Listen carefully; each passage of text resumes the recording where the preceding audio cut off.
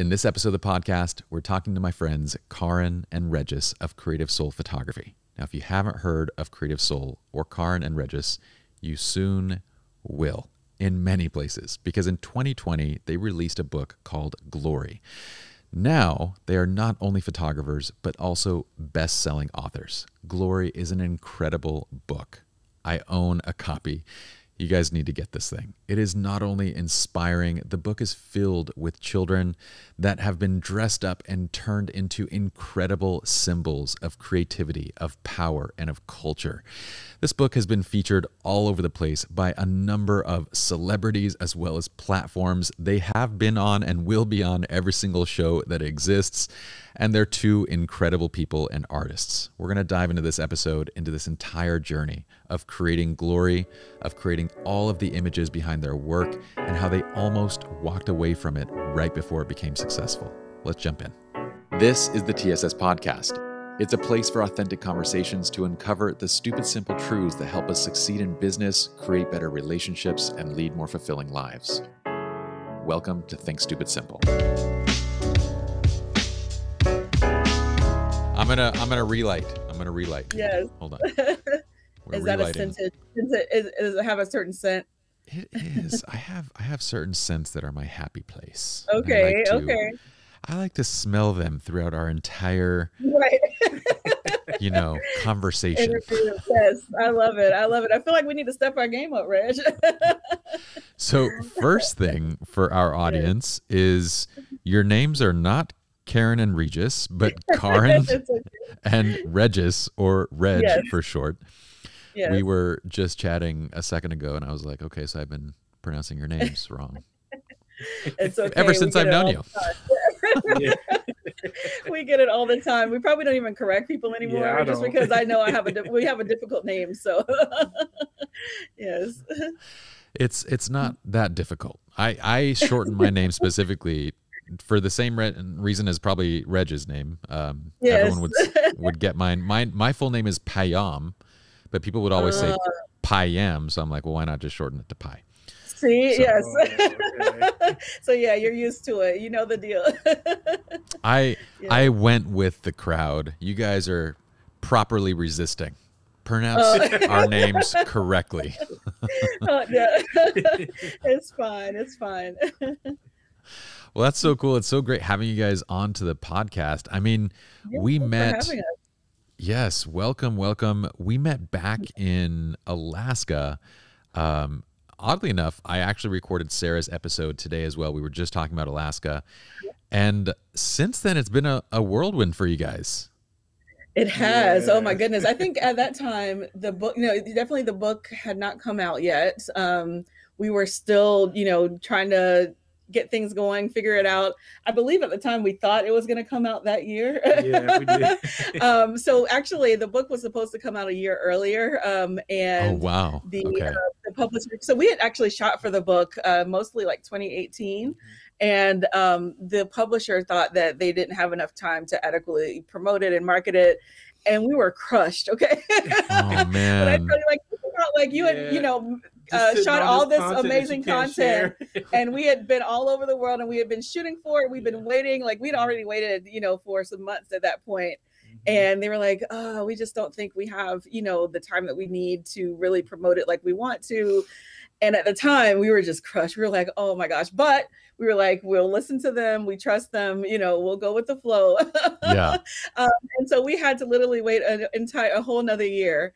But I will tell you that in hindsight, that ended up being the best decision. I think that, not only with everything that went on in 2020, but, just the timing of everything, I think people were so receptive of the book and received it a little bit more than I think if it had been released in 2019. And it, I just think that it ended up being perfect timing. So yeah, I'm glad that we rolled with the punches on that one.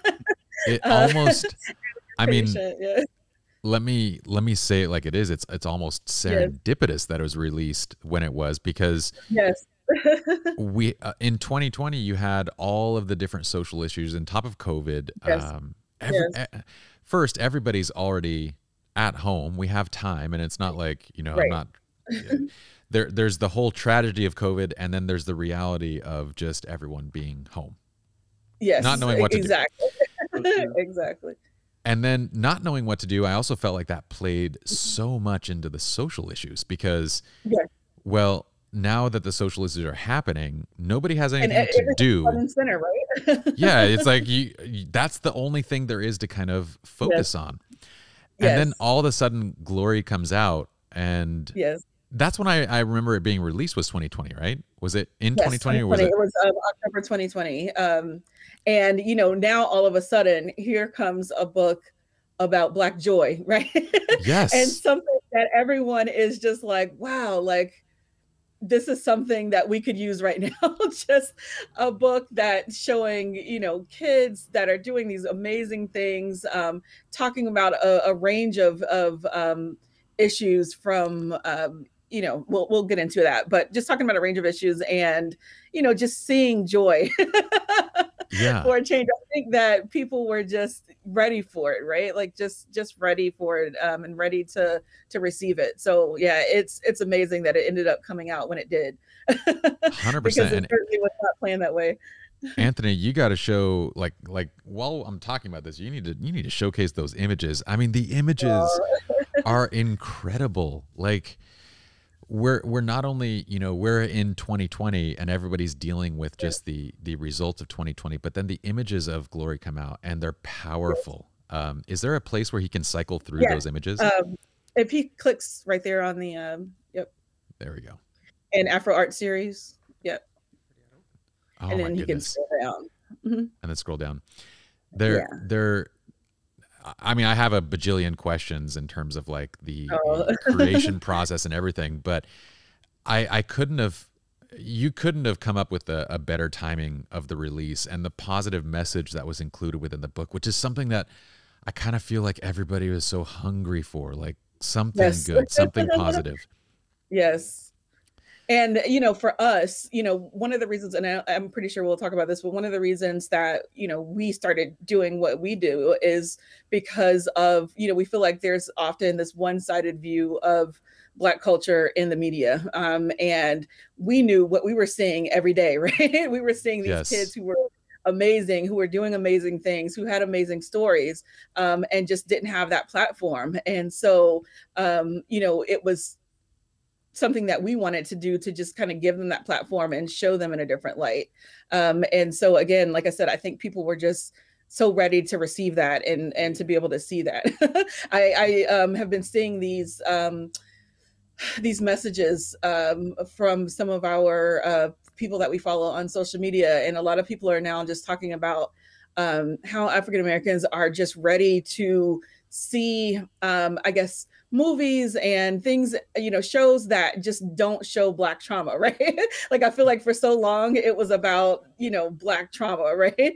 And we are ready to see a different side. You know, we're ready to see excellence. We're ready to see, you know, sci-fi movies and, you know, just something different.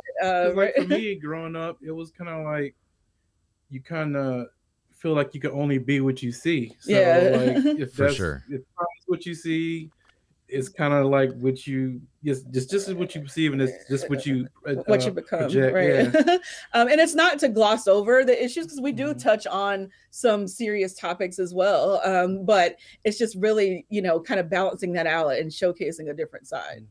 Yeah, I feel like from the standpoint of media and film, they generally go to the lowest hanging fruit.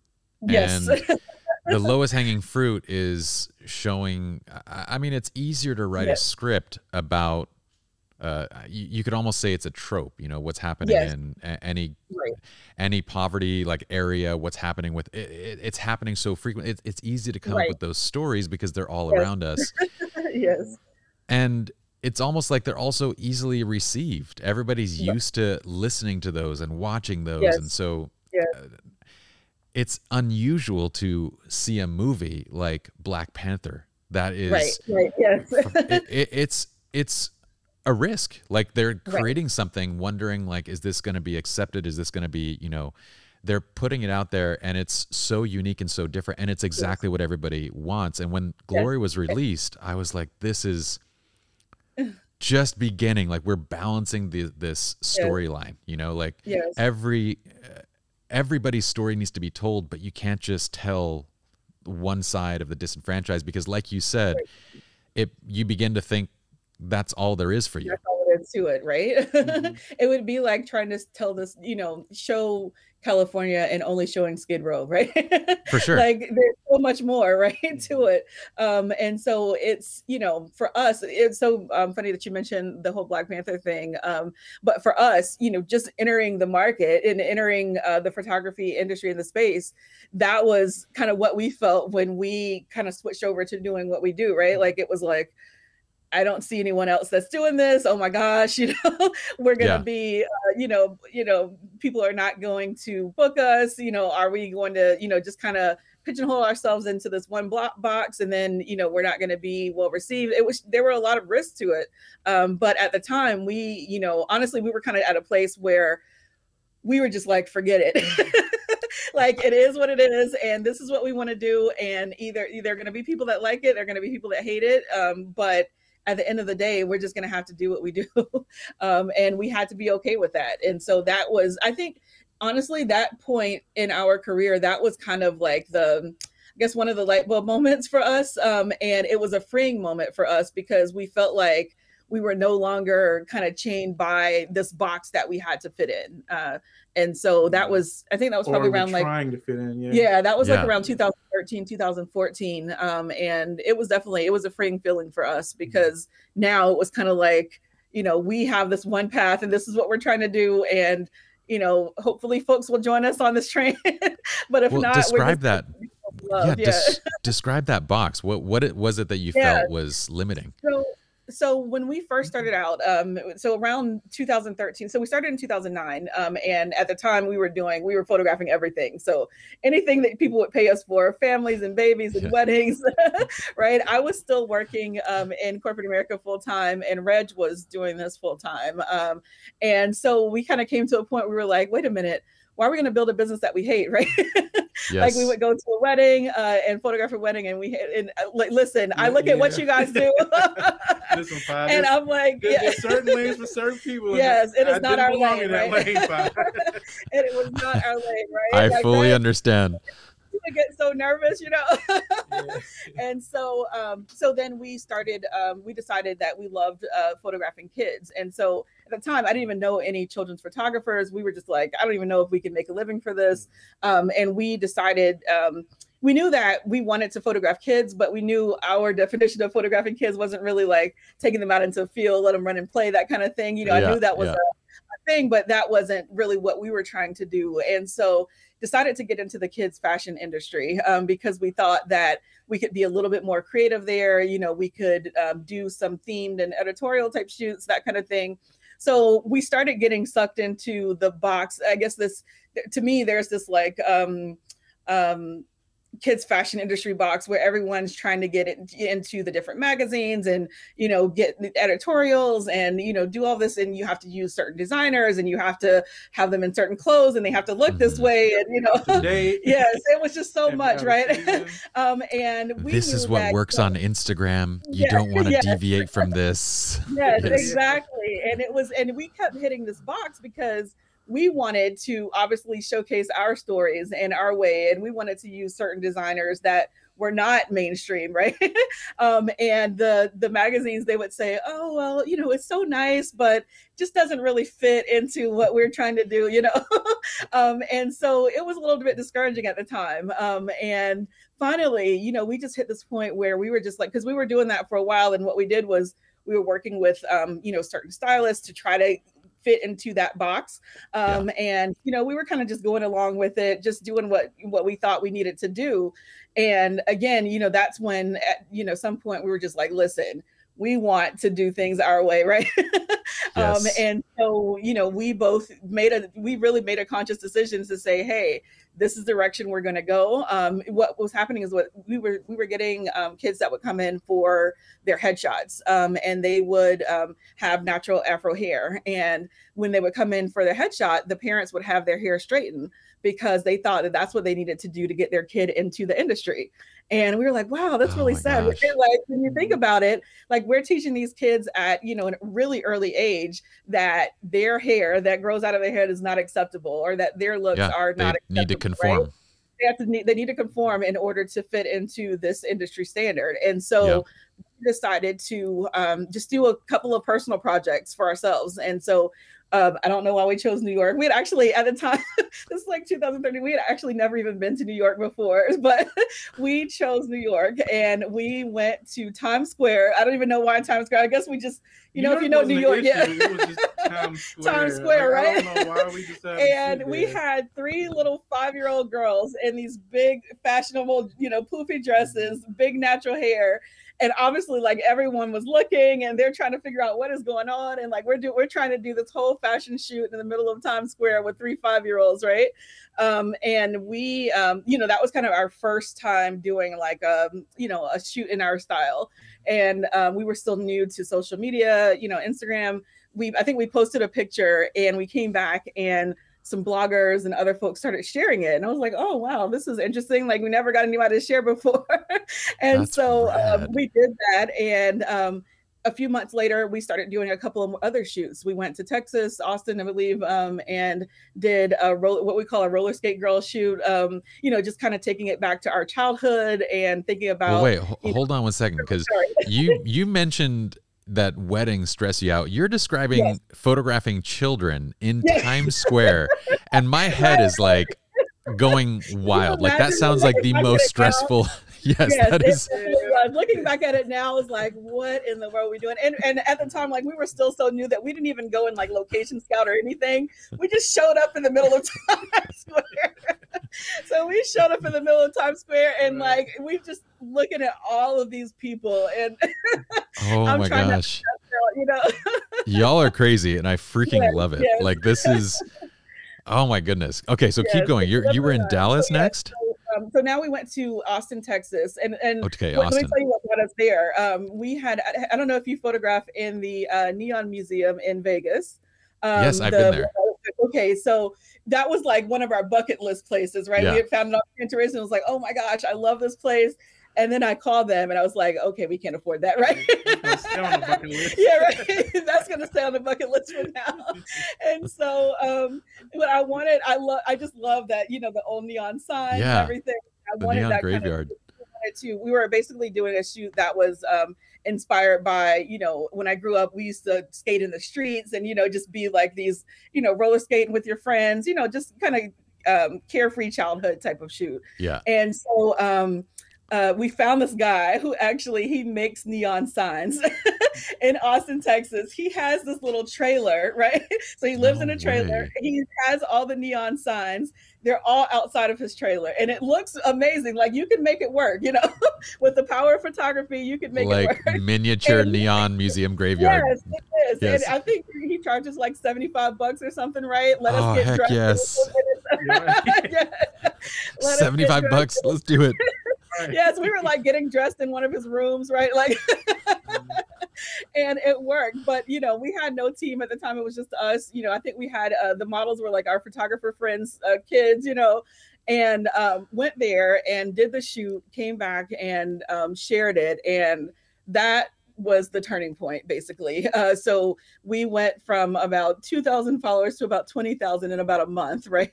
Wow. Just from that shoot alone. People were just, I think they were just so connected to not only the material, you know, just, I think it resonated with so many of us, our childhood experiences and carefree Black childhood, and also seeing something different, you know, not seeing kids photographed or, you know, and especially Black kids photographed in this light before at the time. And so it just resonated with a lot of people. And that was kind of the starting point where we were like, wow, maybe we do have a lane here. Maybe we can do this. And we continue doing it from there. So it definitely wasn't smooth sailing from there, but that was kind of the start of, you know, of us finding our lane, I guess. Well, how did you feel when you weren't in your lane? Like, what was, when you did have to go out and shoot a wedding, or when you were conforming or trying to shoot what other people wanted, what was the feeling that you had? Oh my goodness. Like Anakin Skywalker. in between dealing with turning into Darth Vader. Yeah, and especially with Reg, like I'm pretty much at times I can kind of go with the flow and just, you know, make it happen and not really think too much of it. Reg is much more of the feeling one, you know. That's hilarious. He would get Reg, I'm with you, brother. He would get so stressed, especially like with a wedding. Like he would get so stressed out. It could be like a wedding booked a year in advance, and he would be stressed out. Yeah, every day I wake up like the wedding is like tomorrow. Right. You're sweating 12 months in advance. Listen, man, like this is before I knew about second shooters and everything. You know, he was just stressed out, you know, and so it really just felt like we were just collecting checks, right? Like we were just collecting money. We didn't really have a lane. We were just doing it because we knew we liked photography, but you know, we just figured this is what you do, right? Like you go and, you know, you try to make money from wherever you can. But you know, I think what helped was the fact that I was still working in corporate America. And so I'm like, wait a minute, if we're going to do this and we're going to do it ourselves and do it on our own, it better be something that we like, you know. For sure. Like I could be sitting at my desk, you know, getting these nice bonuses, right? And, you know, not having to worry about all the overhead of being a business owner. So, you know, that was kind of like, okay, if we're going to do this, it needs to be something that we both like. And especially also, I think, because we're a husband and wife team, that also plays a factor in that. Like, you know, I always tell people there's no easy turn off button when you're a husband and wife team, right? Like, you know, it's easier said than done. But, you know, your work life, you know, spills into home life. So if we're not happy with what we're doing, you know, work wise, then it's going to spill over into our relationship as well. So it's like impossible to kind of split the two and turn it off. Yeah. So that's, you know, I always say we're working for our happiness, right? Like no, it for needs sure. to be happy at all times, because otherwise it's going to spill into our relationship as well. Well, okay, I'm going to ask a story on that side, but I can relate when, you know, when Reg is describing like the stuck in between two worlds Anakin Skywalker thing. There's a very real grind, and I don't know that people understand when you're doing something that doesn't quite align with who you are and what you value.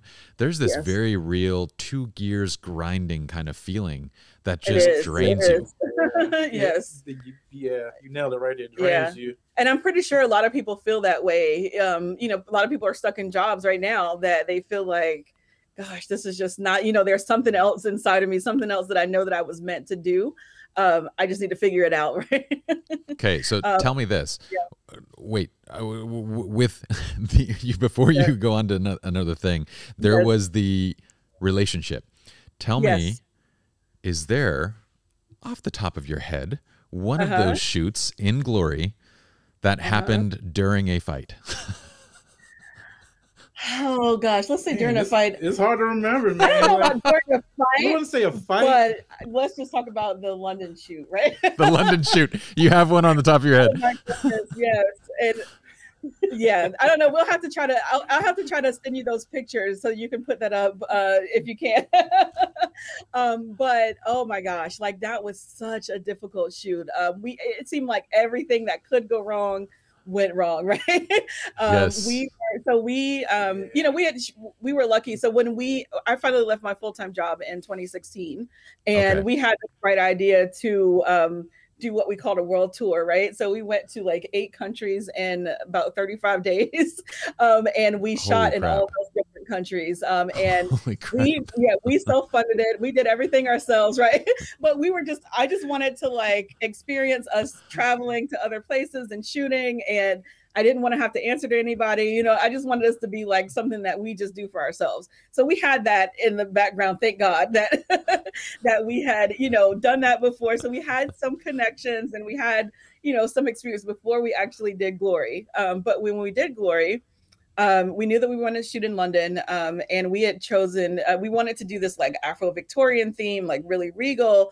It was at the B&H speaking event that we did. There was a woman that came up to us and asked if we knew this dress designer who does these beautiful Afro-Victorian pieces. And I was like, no, but I need her, right? So she connected us to her. She was in Brooklyn, and she actually did agreed to do the dresses for us. So they were just big, beautiful gowns, Afro-Victorian gowns that she created. And Anthony, she had. Can you find this shoot? Yeah, right. I want to see the images. Yeah, and she actually shipped them to London for us because we knew we were not gonna be able to ship them to Atlanta and then get them there. So she shipped it to a friend of ours in London, but she put the actual value on there, and it was like $15,000, right? No. And so when my client received the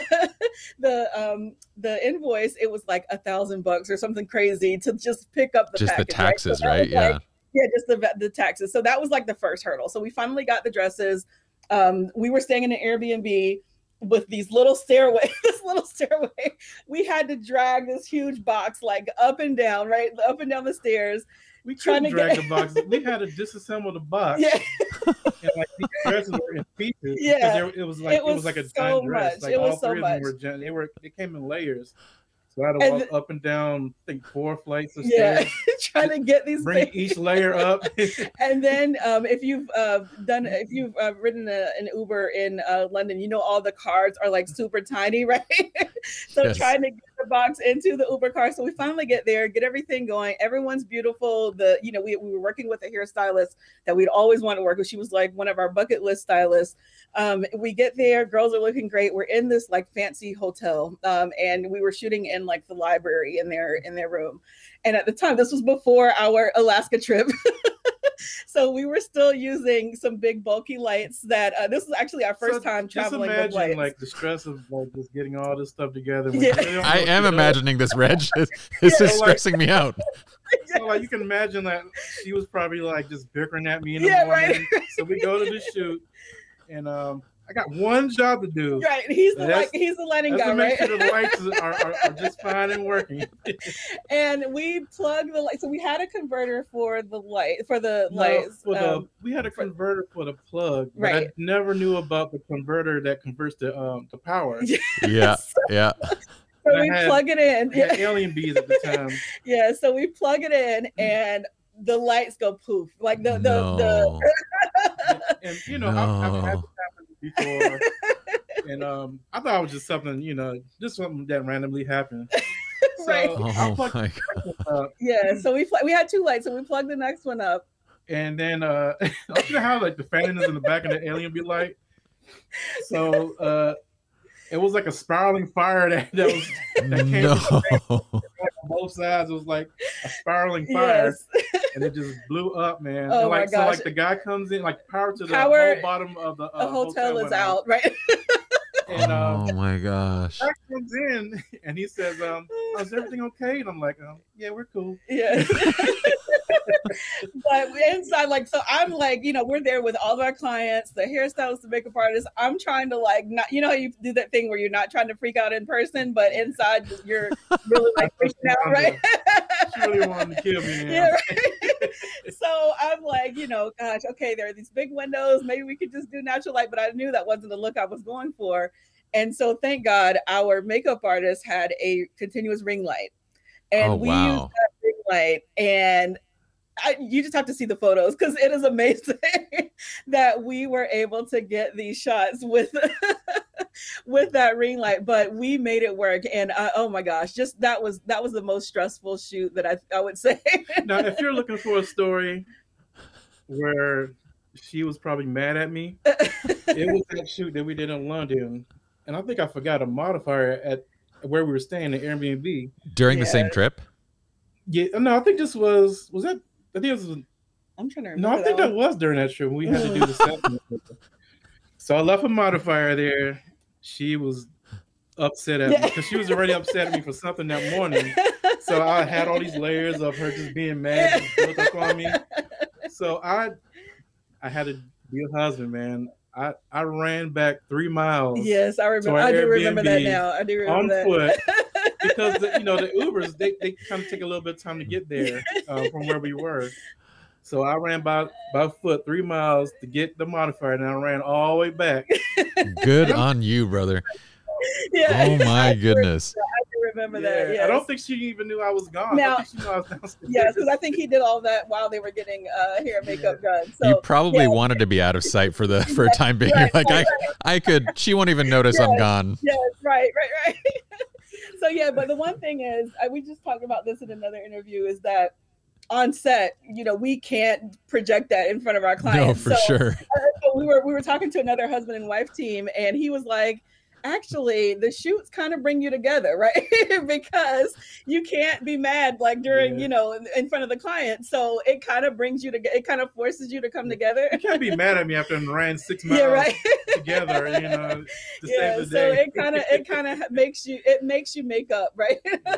Well, what's incredible is I feel like, too often, I mean, I have so many takeaways that I'm going to be writing down after this interview, but one of the things that people think is that in relationships there shouldn't be conflict, and I'm talking like romantic relationships, friendships, everything. And my thought is, conflict is the piece that usually yields better everything.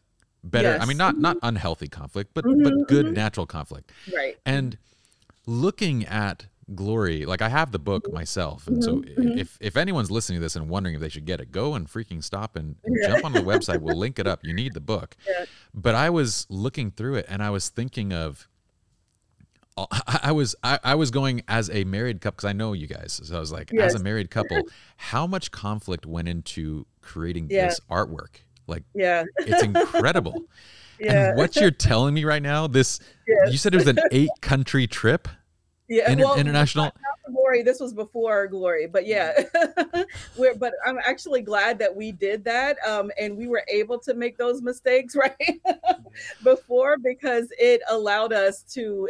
Every time you learn, you know what I mean. So every time you do one thing, you learn and you take it to the next thing. And like we now know what we need to bring to. For sure. I'm not running 6 miles. Yeah, right. But so that was like the first major project like that, right? Yes. Because I'm thinking, like, to put this in perspective, usually if you were to build an engine for a car from the ground up, right? Your very first time turning it on, it's kind of outside of the car, and you just put a tiny bit of gas in it, and you just give it a little turn just to see if the engine's going to turn over. No, you guys like built an entire rig around this engine. It's hauling 18-wheel trailers behind it. It's got the entire infrastructure of Tesla inside of it, because it's so critically important. And you're like, now we're going to fire up the engine for the first time, and we're just going to hope it works. You described that accurately. Oh my gosh, you described that perfectly. And I would say, when I think about it, like, we often think about like how we grew up. Like, we didn't have the resources, you know what I mean, to just have things handed to us. So we were kind of used to the grind of, okay, you just make this happen, right? Like, you just try to figure out a way to make this happen. And even if you have a dime, you have 20 cents, you make it happen. And really, that's what we've been doing all along. Even with, a lot of people see our work and they see the costumes and the designs, and they're like, oh my gosh, like, how did you guys do this? And they don't realize a lot of that stuff is piecemeal together. Like, Reg is at Home Depot. He's, rigging stuff together. That's kind of what we're used to, right? So at this point, we just continue doing it. But, even though now we have, obviously more resources than we had when we first started out, but we still use a lot of those same tactics and techniques. It's kind of like we have our own lane, so we don't really run into issues that much, anymore. So we're kind of stress-free right now. I feel like you develop those lanes as you go, and you develop them from crossing over into each other's lanes, bumping, and then kind of steering and going back to it. Yes. But it is incredible, and that's what I love so much about your story, is that there was no perfecting of something or getting it right beforehand. There was, we're going out to do something, and we're going to figure it out as we go along this entire journey. I think too often as creatives, that perfectionist mindset prevents people from going and doing, because they think they have to have everything dialed in before the fact. And mistakes, that's where, like you said, that's where you learn, right? Absolutely. It's more about where I would say all of our I guess, big turning points in our career happen as the result of personal shoots, right? Yeah. Even the whole Afro art series, that was us being tired of, at first we were kind of shooting a lot of group shoots and outdoors and other things. So we were like, let's learn some studio stuff and let's try something different. And how do we tell that same story in studio? And we started doing that just for us. And then all of a sudden clients were like, hey, how can I get this for my child, right? So we kind of took it on the road, and that morphed into the Afro Art series, that morphed into the Glory book. So that's all started with personal work. I have to think that you guys should be sitting very happy, very proud of the fact that I think you could make an entire life out of these portraits if you wanted to, out of these portraits that not only are just absolutely gorgeous to look at, but that they have power and significance to them. I don't know that a lot of people have been able to attach so much meaning to what they do on a day-to-day basis. Mm-hmm. I was going to say, I always feel blessed that we were able to find our lane, right? Like, I feel like not everyone has that opportunity to figure that out, right? And sure. I know the gravity of us being one of the ones that are able to have that, right? So I just feel like every day I am thankful that we're finally able to have that thing that we love to do. Not saying that we don't ever get tired of it or we'll never get tired at all, because we do, but it's something that at the end of the day, if we were not doing it for money, I would still try to find a way to do it, right? Yeah. And so, we are definitely thankful that we were able to find this lane and find something that we really love to do. Yeah, as I see the work, it kind of reminds me, maybe of, I've never seen anything like it, but it reminds me a little bit of Ann Geddes. Remember Ann Geddes' children's portraits? Yes. It reminds me a little bit of that, but with actual cultural value and importance built into it. Like I see strength, I see culture, I see interest, I see power built into a child's photograph. So it's almost like, it reminds me of like an Ann Geddes 3.0 type thing, where it's like, this is the highest form of what that work could be. It's really taking their story. So like now we, one of the things that we love now is that we get a lot of parents who are just like, hey, how can I get a photo of my child like this? And so what we do is we say, ask your kid if they could have the shoot of their dreams, what would that shoot be, right? And we kind of become these magic makers, right? And try to make their dreams come true. Now, sometimes it's difficult. Sometimes they're like, I want to be a ballerina. I'm looking at these shoots like they're weddings now. Right. He's like, this kid's imagination. Right. He's like, how am I going to make this happen? Like ballerina unicorn, and There's one that was underwater. Yes, and that was the thing. She was like, I want to be underwater, and I'm like, listen, I'm not getting underwater for this shit. So Red tried to figure out a way to make her underwater in Photoshop, right? so yeah, but I forgot what I was saying. So yeah, we now are able to do that, but we also try to incorporate, like you said, incorporate culture and incorporate just a bit of our heritage, and also just I guess ancestral traditions as well, because I feel like it's a way for kids to kind of embrace it and make it cool for them, right? It does. Because right now everything is just whatever's popular on social media, right? And they don't think about all the other things. But if you can figure out a way to make it trendy and make it cool for them, then they start to embrace it a little bit more. Like with our culture, I feel like with the social media and everything that's going on, I feel like it's kind of dying. Like it's not a part of our everyday lives, it's like it is with other people. You know what I mean? So we just really wanted to reintroduce that into our work and into the mainstream as well. I feel like oftentimes with Black culture, it's a lot of things are in the beginning they're kind of taken and run with, and then it's we look back and we're like, wait a minute, that started here, or that started in Kenya, or that started wherever, and a lot of times kids don't have that connection to that, right? And so it's really showing them and hoping that they'll be appreciative of the culture that they have. So I would think they would not only become appreciative, they would become proud of it. I mean, yes. To don those outfits and to go on and see those images on social media get tens of thousands of likes and comments and support, that is so transformative compared to like, you know, like half my family is Chinese, and like there's very little most people don't go, oh, I really want to grab my traditional Chinese dresses and go, like, it's like mommy makes me do that kind of stuff. You know what I mean? Yes.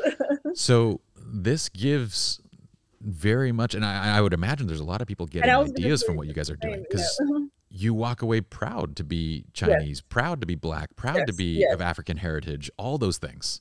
Yes. I was going to say it's the same, right? Like, you know, I look at my nieces and nephews and they want, you know, whatever popular brand is out there, you know, in terms of clothing or whatever. They're not looking to figure out how can they incorporate African prints or African fabrics or whatever into their clothing.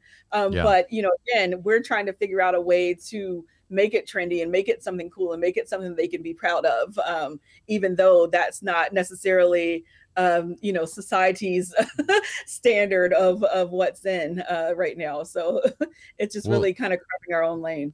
You're doing it, and I think that it will become society's standard for the, like, seeing your imagery is going to have a huge impact. There's already how many celebrities that have picked up Gloria and been speaking about it?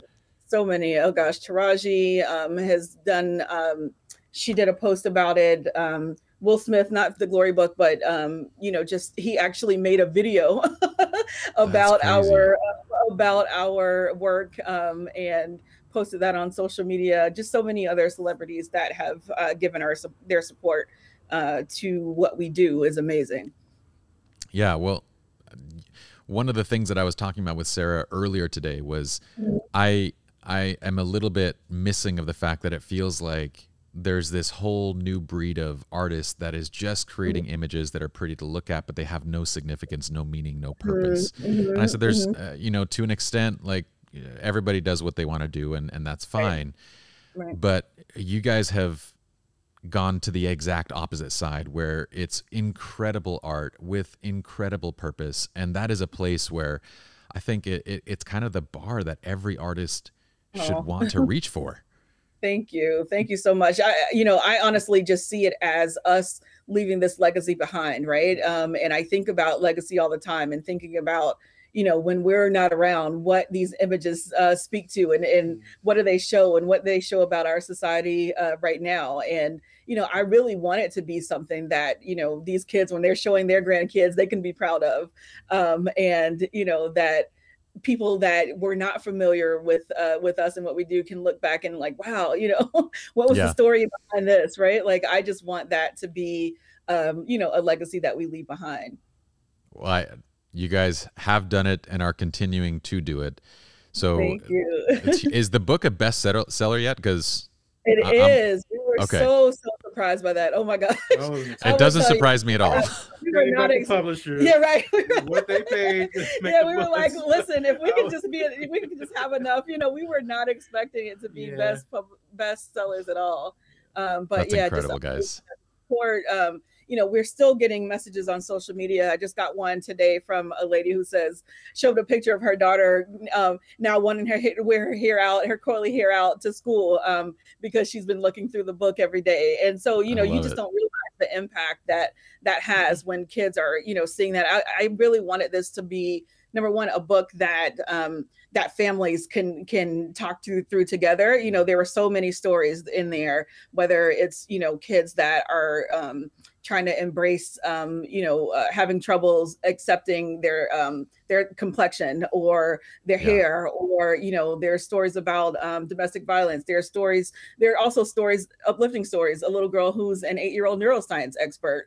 There's a little 10-year-old DJ in Ghana, right? Like, I mean, there are just so many stories. And it's like these kids are just around the corner, man. It's crazy. Just everyday kids, right? Kind of platform at all. Yeah, and so amazing. It's amazing. And, you know, for me, when I grew up, I didn't get to travel a lot. You know, we didn't have the opportunity to travel like outside of the US at all.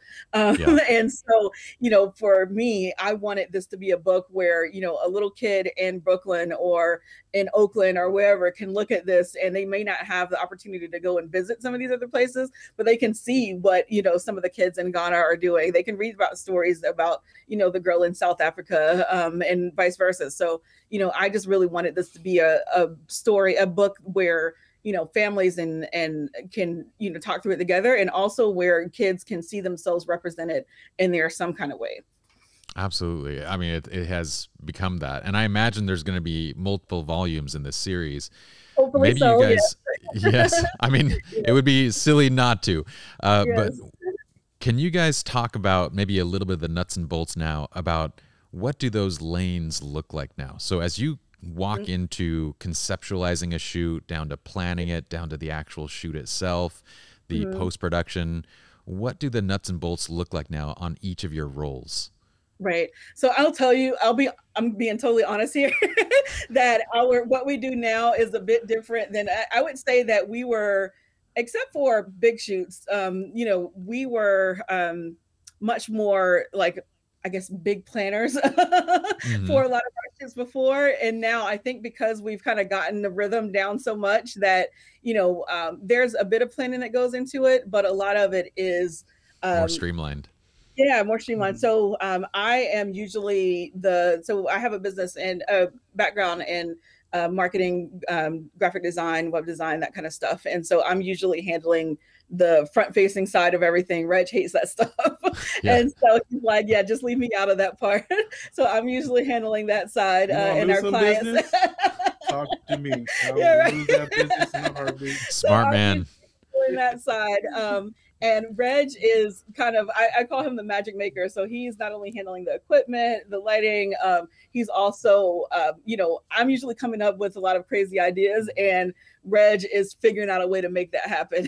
So for instance, we just did, a boy wanted to be an astronaut. And so, you know, we had the idea to let's do this like Afrofuturistic type of shoot with an astronaut, and, you know, found this cheap astronaut suit on Amazon. And I'm like, Reg, I know you can hook this up, right? And he's like, yeah, I'll figure it out, right? So, you know, he's also tapping into Reg. When we first met, Reg used to draw and paint and other stuff, you know, just on the side. And so he's bringing some of that back out now, which I love. So that's he's awesome. actually painting. So he's painting on the clothing. I bought a pair of old like boots from Poshmark, like I think. Snow boots. And he like painted on those, made them really cool. I'll share some of those pictures, but made them really cool and turned them into these like futuristic space boots, right? And so, you know, he's usually prepping that stuff before. And then on the day of the shoot, you know, I would say we kind of plan only so much. We plan in terms of, I know that, you know, I want this to be, you know, have this Afrofuturistic feel. You know, we kind of have an idea of what we want to do, but a lot of the magic happens on set. We have an amazing team now here in Atlanta, here in makeup, that really just get us right. Shauna, our hairstylist, is amazing, and she knows, you know, I can kind of give her, like, she's like, okay, what are we going for today? And I'm like, Afrofuture. Okay, I got it, right? And right. And she's just like, I got it. And like, you know, the stuff that she comes up with, I could never even think about myself, right? And so I don't even try. Like when we first started working with her, I would give her kind of more specific guidelines, like, okay, I want it to be kind of like this, but I really felt like I was boxing her in, right? Because I let her do some things, you know, kind of on her own. And I'm like, wait a minute, like I would have never even known how to even tell you to do that, right? And so now I just give her kind of an overall, you know, this is what we're going for, and let her do her thing, you know, based on the theme. And really, I call it's kind of like a creative factory. So we're kind of passing it down the line. So you know, we started off, and then, you know, Shauna is doing her thing with hair, and then our makeup artist, she feeds off of whatever, you know, we've done, and she kind of gets her ideas there. And I'm sitting there with all the stuff that I made tonight, looking at it like it's not good enough. Yeah, right. So I add on to make one. So you'll oftentimes see Reg behind the scenes, like, you know, drawing and, you know, and trying to get some things together. And we're just like, wait till you see it in Photoshop. Yeah, It'll right, look. right, yes. And so, you know, we're just bringing it all together. And then I usually will have, you know, my idea is to have everything that we think we could possibly use, you know, during the shoot in terms of, you know, things that we might add, accessories and, you know, other things. And we just kind of freestyle it on set, to be honest. So it's us, you know, just, okay, you know, once, you know, she gets the hair, I'm like, oh my gosh, okay, maybe I can add this or add that. And it somehow just comes together. I prefer it that way than to us to say, all right, I want exactly this look. And, you know, I want it to be exactly this way. You know, it's kind of a, let's give an overall vision, but then, you know, let's let the magic happen on set. I think that's the luxury of experience, having done this now. I mean, when you are first doing this, I would imagine that those early shoots, you probably went in with really strong ideas of what you want. But now you've put together this team and everybody knows how each other works, and you want to give each other the freedom. And so the team can now work with these ideas. But it's not necessarily a place that somebody just jumping into it would begin with. Like I would say that is a bad idea if you are just starting out. Yes, when we first started, we definitely, like I said, I was very controlling about the look that we wanted, especially because we were working you know, with different stylists as well. So when we travel, we work with different stylists. And so I was, you know, definitely like, okay, this is what we're going for. This is kind of, you know, what we want, until we were able to get into that comfort zone of us being able to just kind of piggyback off of each other's ideas. But in the beginning, we were definitely much more, you know, controlling about the look and, you know, trying to plan before and figure out what it is we were going to do. For sure. And I do think ultimately that free-flowing nature probably gets you to much better overall products. But at the beginning, it's not an option. You have to figure it out. Exactly. Yes, in the beginning, you definitely have to, you know, kind of have, and I would say doing that in the beginning and, you know, creating those mood boards and, you know, having all of that information, it really,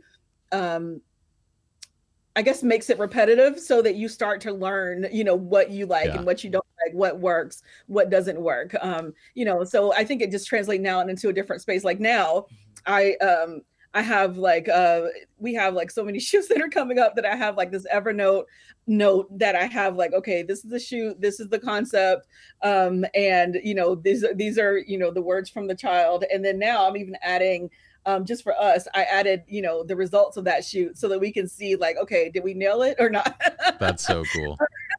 And so, yeah, I am still doing things like that. Like I still do have some of that in me.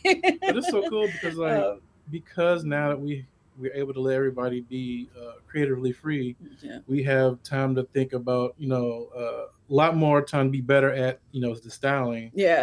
So, well, so when I met you guys, was that 2017 or 2018? When was Alaska? I think it was 2018. Yeah, I think it was 2018.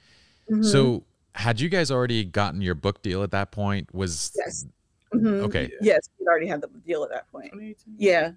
Yep. It's crazy, man, because like people don't understand. We were starting to get tired with the Afro Art series, like bored, like very bored. So we were really, we actually were gonna cut it off. And so we had, I just told my stylist, I was like, we had kind of finished up the year, and I said, this is actually the last month that we're gonna do these Afro Art photos. This is before the book. This is before the book. This was like late 2017. And we had done like a year. We had been doing a year of them. And I traveled to different cities across the US, and we had been doing them in different places. And I was like, yeah, I think I'm good. Like I'm ready to move on to something else. And so I think that we had that talk on Thanksgiving. Yeah. And like maybe 2 weeks later, the Afro Art series went viral. Wow. And and like when I say went viral, like crazy viral, like we were on, like BBC News came out from London and interviewed us in our studio, CBS, CNN, like just crazy, all over the place. And after that is when we got our book deal. And so it was like, well, I guess we're gonna. And I assume the publisher came to you guys then. The publisher came to us. And so it was a little bit of a different journey. She came to us and she said, look, I've seen your work. I've seen what you guys do. I don't have kids right now, but I need this for my future kids and my nieces and nephews. And so we need to figure out a way to make it happen. That's incredible. Yeah, it was amazing. And so she said, you know, you guys need to get an agent. She was like, I will give you a few to choose from that I think are great. Really, we knew we had one choice because there was one who, you know, stood out from the rest. She, you know, understood our culture. She understood, you know, the natural hair movement. She had done similar books in the past. And so, well, not similar to Glory, but, you know, in that arena. And so we knew that, you know, we had that connection with her and that she would, you know, kind of have our best interest in mind. And we went from there. Yeah. So. That's amazing. So yeah, it was crazy to think about the fact that we were ready to, because it's hard trying to, you know, it's really hard, you know, trying to, like, we were so used to like, okay, let's do this for like a year or however often, and then when we get tired of it, okay, now let's move on to something else creatively. Like we want to try to figure out what's our next thing. You gotta understand, like she said in the beginning, how she was coming up with everything from the hairstyles to the way she wanted to make up.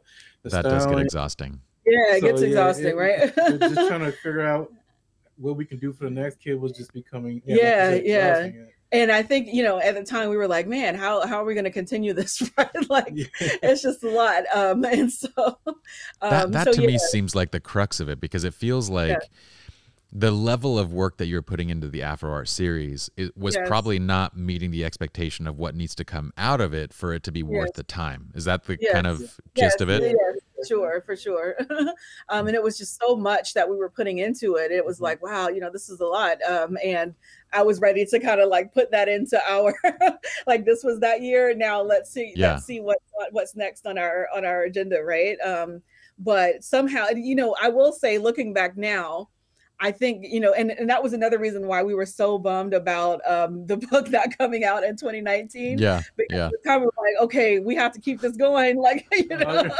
And so we were like, oh my gosh. But I will say that being forced to, not really being forced, but kind of being forced to continue it has forced us to honestly get more creative, right? Because we've had to figure out a way, like, you're in studio, you're technically photographing natural hair kids all the time. Like, what else can you do? You know what I mean? So we have to figure out through clothing, through hair, through lighting, you know, through other things, like, how can we make this different from the others, right? And how can we make it something that we still love?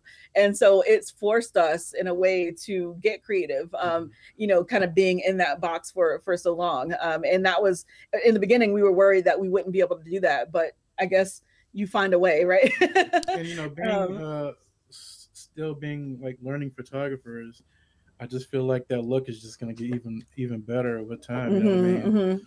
For sure. Yeah. So people are, you know, we're still experimenting with lighting and, you know, other things. So I think there's so much more.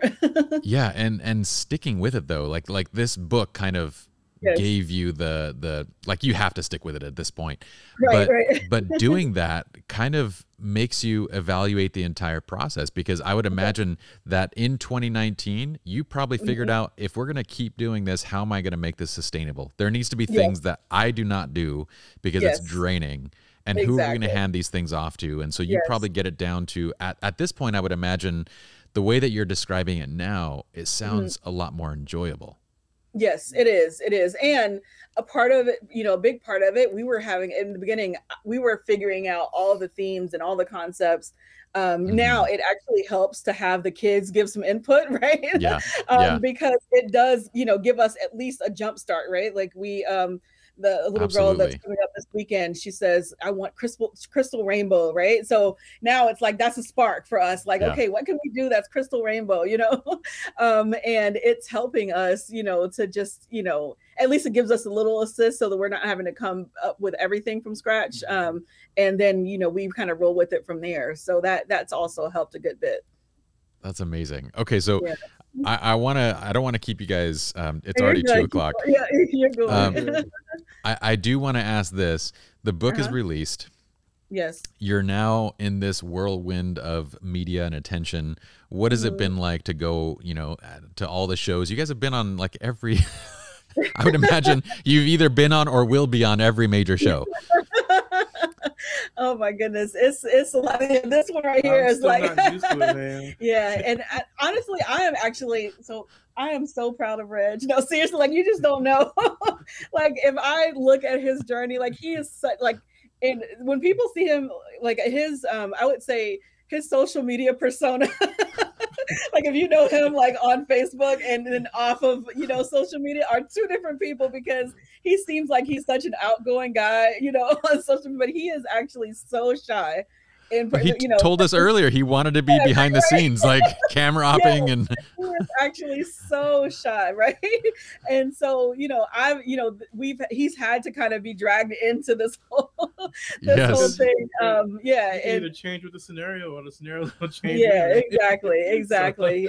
So, you know, a lot of times it is a lot trying to balance it, because we, you know, I say one of the things that we still try to do, like, you know, as we think, I know a lot of photographers, as you kind of think about evolving as a photographer, you know, a lot of photographers think about, okay, how do I, you know, shoot a little bit less? And, you know, maybe I start to bring on workshops or other things, you know, and I feel like we are still in that.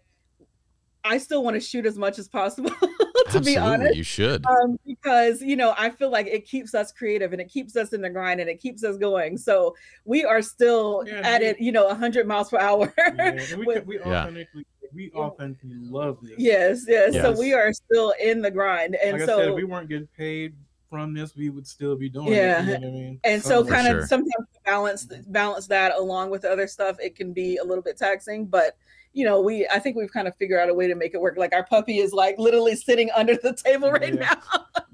You know, right? This is hilarious. We figure it out as we go. Well, there is a way to blend. If you guys do want to educate, there's a way to blend both those worlds. What I usually do is, as I'm photographing my children or doing the things that I normally want to do, I will simply bring along a behind the scenes person that films, and that's what I will use to kind of create the education.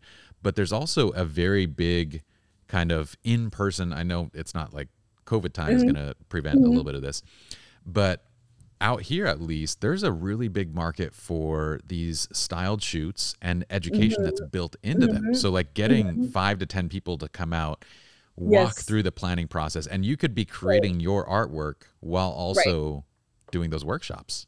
Right. I will say that I know that if we were to do it, like, I think there could be a, you know, huge market there for us to do some of that.